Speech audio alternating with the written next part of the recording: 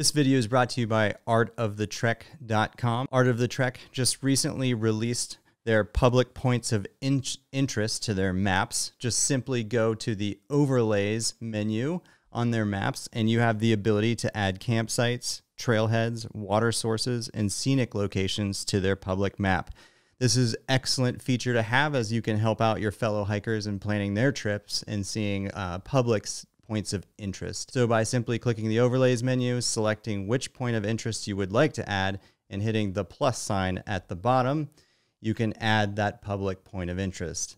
So Kevin's driving right now, and we're in Dolly Sods, and we're gonna add our favorite campsite that we always talk about in our Dolly Sods videos. Super easy to do. Just fill out some basic information and details about your point of interest, and then go ahead and add it. What's great about this too, to help encourage people to use this point of interest feature, if you contribute at least a dozen or so of these, Art of the Trek would be happy to send you a free swag bag. So hey, free swag is always great. Anyways, head on over to artofthetrek.com, check out this feature, and now let's get into the video. Welcome back to another video here. Yes. Down in the studio. Yep. Pre-live stream Talking Heads videos.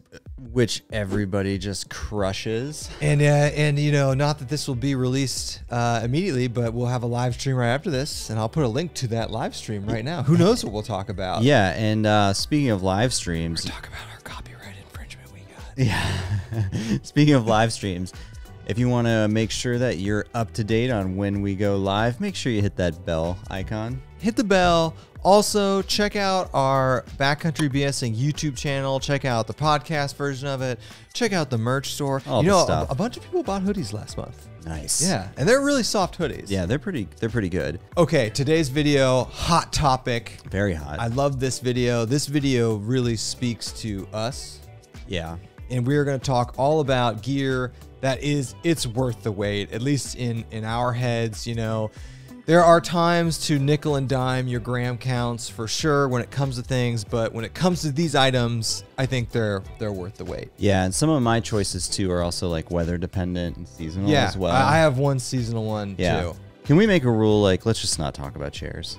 That is my second item. Yeah. So it's worth the wait. Okay.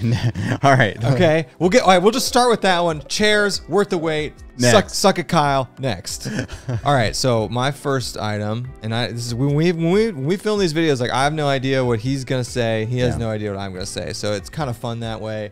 My first item is gonna be, and I have a bunch of these, but a good, probably not light pillow. Yeah, I have like a general sleep gear category, but I was fair. But I also specifically called out pillow as well. Like, hey, I wish, especially if you're a side sleeper. Yeah, I wish I was one of those people that could just like ball up your puffy and that's enough. Nope, not happening at all. Now, one thing I will say is I have used, and I think I'm going to use it this year a little bit more. I've used the Z-Packs felt lined sack. You just have to carry more clothes, but if you shove stuff in there, it actually makes a pretty good pillow. But I have a Nemo pillow that weighs like 10 ounces. That is absolutely worth the wait. I'm a side sleeper, and to sleep on your side, you just need a pillow, and it's worth the wait. We always say invest in sleep. I don't care if it weighs a few more ounces.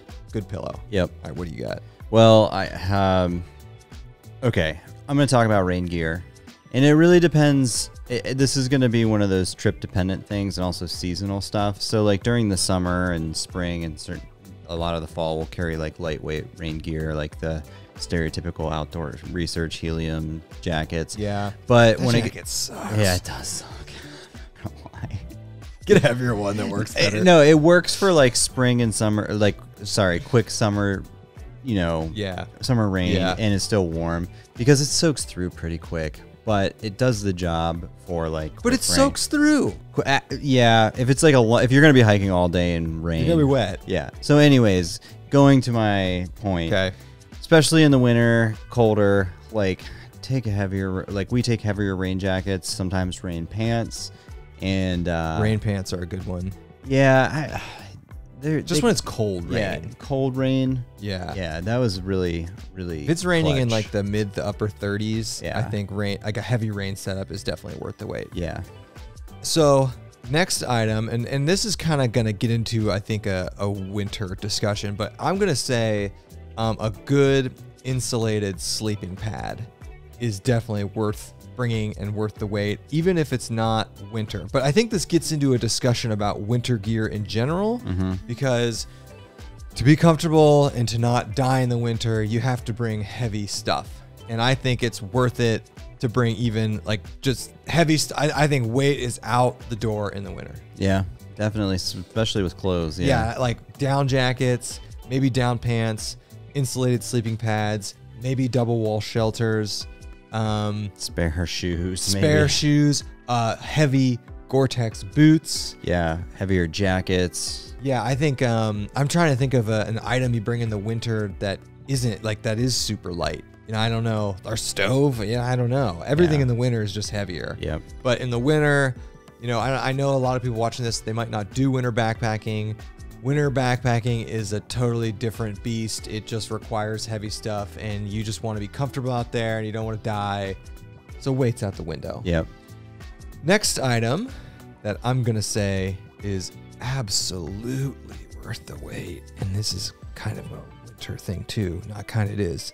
The hot tent. That's a good one. Hot tent is absolutely worth the wait. And to be entirely honest with you, our hot tent setup, stove, tent, weighs about 8 pounds.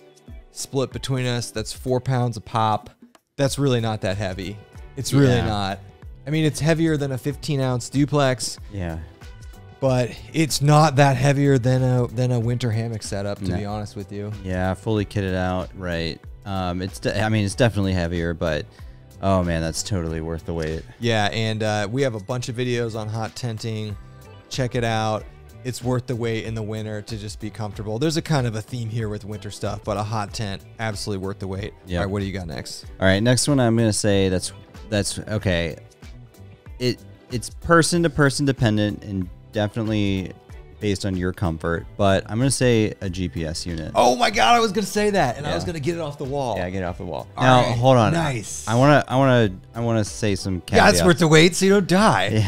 Yeah. I wanna say some caveats here. We don't carry this one that often because we're together. We've been carrying it more. Yeah, a lot. But like, if you're a solo hiker or you're gonna be in a position where maybe you're just a little uncomfortable being out there, it's definitely worth the wait for some sleep. I think solo hiking it's almost a necessity, at least from how paranoid I am. Yeah. Now if it helps you sleep at night and get you out of it's not like you can get way, like I really like the mini that they have. This one is, you could, I don't know why I bought one this big. You can get lighter ones. Yeah, and I think I'm talking about more from like an emergency standpoint, not necessarily like navigation, even though you can correct do some, I would never use that to navigate. It's really not that good to navigate. Pre-downloaded GPS maps on your phone are way better than these things. No, I mean from like being able to contact people, there's value in that, like texting your family and stuff. Yeah. Then like if you get pinned behind a rock or something, like 127 hour style, or like that dude in the winds. In the winds. Oh. Like you're not gonna die, so worth the wait. That's a good one. All right, what do you got? You got another one? Yeah, I talk about this often, but we don't care about the weight of our food. Oh, so my thing that was worth the wait was bringing fun food and fun ways to cook food. Yeah, no, I agree with that. And that this can kind of all be lumped together. Now, obviously, I'm not carrying like a 2 liter of Diet Coke, but dude, that'd be maybe we will do that in the summer with the ice. We should totally do that. I mean, it's within reason, I guess, but the weight of food has never really stopped us on most of our trips. You know, like some Colorado Trail, it did. Yeah, like some of our longer trips, we will like consider that, but like, in general, we're big proponents of fun food, and like if that means we're gonna carry like a bunch of like cooking gear and heavy food, worth the wait. Then we're doing it. Definitely. So seeing you fiddle with that. Another thing that's worth the wait. That was on my list. Good old can of bear spray. It's like, you know, it's one of those things. It's in the same category as that. Like, not everybody wants to carry it, and that's fine. You're probably never gonna need it. Yeah, and like depends on where you're backpacking, but like I don't know, a lot of people will carry bear spray, and maybe not necessarily always for bears, but Yeah, good point. People I mean, or mountain cougars. yeah, man, I'm telling you, I've been watching. I went down a rabbit hole about cougars the other day. That stuff's way scarier than bears, potentially, because they hunt you. Yeah, good can of bear spray though. Not light, but If it gives you peace of mind and comfort, helps you sleep at night. yeah, then take it. Like when I was solo in Tahoe, I carried both of these things, and I would do that every single time. So, bear spray, kind of like emergency things, worth their weight. So next thing, and I'll be curious your thoughts on this. Something that's I have found, and depending on the trip, but to be worth their weight, not super heavy, simple item, good pair of camp shoes. Yeah, They're nice to have. definitely for winter. I go back and forth on camp shoes. I will say, like, it is nice if you've been hiking all day to get to camp and like be Especially able if your feet are wet. Yeah. If your feet are wet, and if your feet are wet for days and days and days on end, you need to dry them out. In winter, in my opinion, you got to have something. Yeah. Yeah. Right. But yeah, I don't carry them very often, but people love them, and I've definitely taken them, and it's nice too. And fun fact, I just bought a pair of Crocs. For backpacking? Nope. Just to wear? Just to wear. All right. Crocs are a good camp shoe. Yeah. So the last item I had, and we've kind of talked about this, but only because we've been carrying this pretty consistently for like the last year and a half, is a canister stove.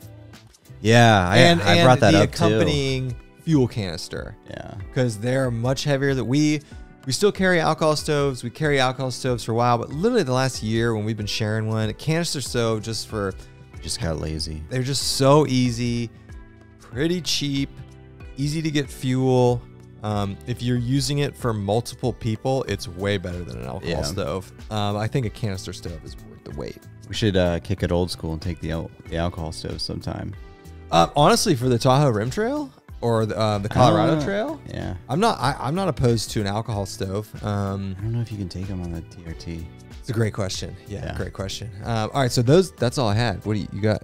You got some other things? No, I'm good. I mean, I have some other small stuff, but they're kind of like bundled together with what we've talked about right now. So yeah, and I think this video really talks about how, like, especially you and me a little bit, but you kind of like, when you get into backpacking and then you get into light stuff, you go like super light, and then you work your then way you back. just start dialing it back, Well, there are times when it's great to go light, and then there are times when it's great to carry heavier gear. And then, like us, you'll find that happy medium. Yeah, and I'm actually really looking forward to a couple of our trips this year. I'm going pretty light. Yeah, and I'm looking forward to that. Yep. So that is going to be it for this video.